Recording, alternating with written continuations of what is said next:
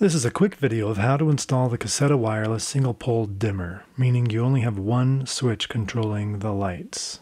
The first thing you want to do before you get started is turn off the circuit breaker to the room you'll be working in.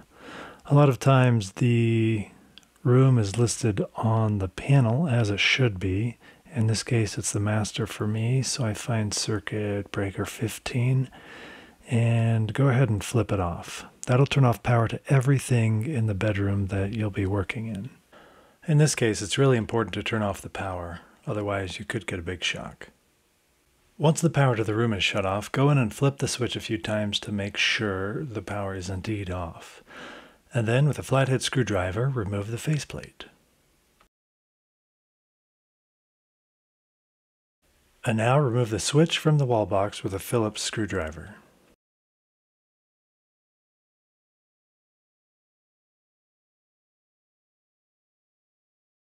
Now pull the switch away from the wall. Since this is a single pole, you'll have 3 screws. The green screw, usually connected to a bare copper wire or a green wire, is your ground. You'll be removing all of these screws from the switch. I'm removing here the ground wire first.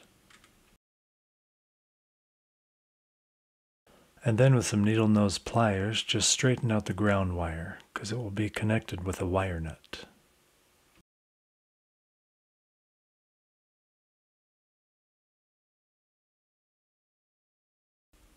In a single pole switch, meaning you only have one switch going to one light circuit, you don't need to differentiate the other 2 wires. Simply remove them from the switch.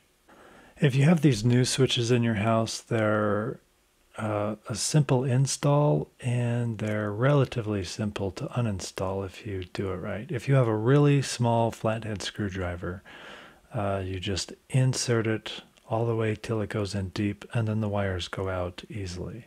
Here, my flathead screwdriver is just a little bit too big, has a little bit too big of a flange on there, so I can't get it in there quite, so I had to work it just a little bit to get it out. In the future ones, I used a smaller screwdriver to get it in there a lot further, so it was much easier to pull out. If it's screwed in, that's also easy too. Just straighten it out like you did the ground wire. So this is the dimmer that I picked up. It's the Caseta Wireless Dimmer. It's the model 6WCL. They range in price depending on the quantity between $58 and $65. So this includes the 3 wire nuts and the screws, everything you need for your assembly. There are other similar models that you may want to consider, like the 5NE model. It has the favorite button right on the dimmer itself, and it has fewer quirks that I will talk about in another video. But it's something that you should consider before you buy a whole lot of them. I'll put a link in the description for the different models. So you can see for this dimmer, there are 3 wires coming out. The only different wire is the green wire. The green wire connects to your ground coming out of the wall. The ground wire is the copper wire or another green wire. So you simply take a wire nut. They provide 3 wire nuts for you to connect these. You just match the ends up. You'll notice that this wire is indeed the copper wire. The bare copper wire is not covered in an insulation. So you just take the yellow nut and then twist clockwise until it's tight and you can feel the wires taking a tension. That means they're connected well. And you do the same with the other 2 wires. 1 wire to each of the wires coming out of your wall box. This one is a pretty easy, simple installation because it's all 1-to-1. It doesn't matter if you get the 2 black traveler wires mixed because they are interchangeable. As long as you get your green wire connected to your bare copper ground wire, the other 2 wires connected to each individual dimmer wire should work for you. So when you're finished with this one, it should look like this. Ground wire going to green, the other 2 wires separately connected to the individual wires coming off of the dimmer.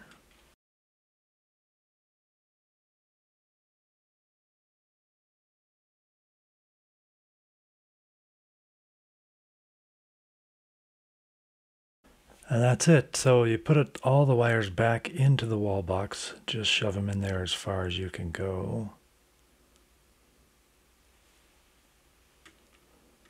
The dimmer switch is a little bit bigger than other switches, so you may have to shove it just a little bit farther in.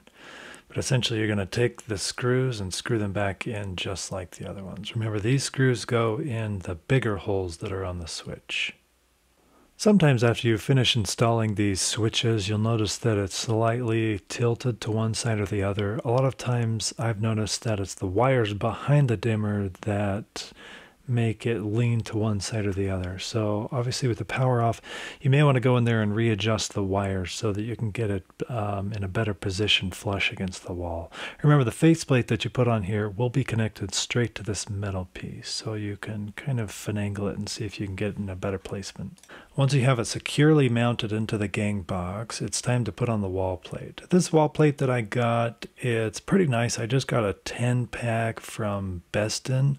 Just a 1-gang screwless wall plate. Got it on Amazon. The 10-pack at the time cost me $16, so these are relatively cheap. You can buy more expensive ones from Lutron and some other manufacturers that have just slightly different style. But this one, it comes with the screws. You essentially put the screw part first on, and then you pop this other faceplate over the top of it. So it's screwless after you put on the front faceplate.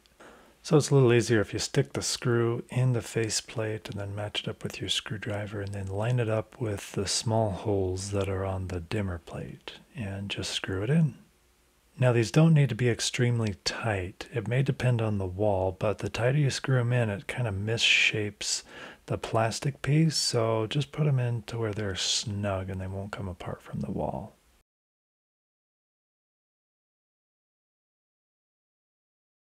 Once you have the faceplate screwed on, the front cover has a top. It just snaps right on top of there. And it covers the edges quite nicely. Sometimes there's a recess between the dimmer and the faceplate. Different brands of faceplate may be different, but a lot of times it has to do with the mounting. Once the faceplate is on, it's now safe to turn on the power. Go to your circuit breaker and turn the power back on. Now I'll show you how to connect it to the app. You notice that I already have some things set up, but go to settings and then just add device, and then it thinks about it for a little bit. In this case, we're going to put an in-wall dimmer, which was the top option. Okay, it says just hold the bottom button of the dimmer. So you hold it until it starts blinking rapidly. Then we're going to put it in what room? So you can choose whatever room you want. In this case, I'll just put the office. This is mainly for the name, so it will write a name for it that's already pre-programmed. In this case, I'm going to put the main ceiling lights. So then it takes a few seconds to add the device. Remember that you do need the hub to add these. And that's it. It added it. Now you'll notice my Amazon Schmexa, it already linked to it and gave it a name, and it works right out of the bat. You can use it right away in any of your scene selections. So you can control it from the Amazon Schmexa app, the HomeKit app, or your Google app, and it works great. Hey, if you found this helpful, I really would appreciate a subscription from you. If you would just subscribe, it only takes a second, and we'll bring some more great videos for you. Thanks.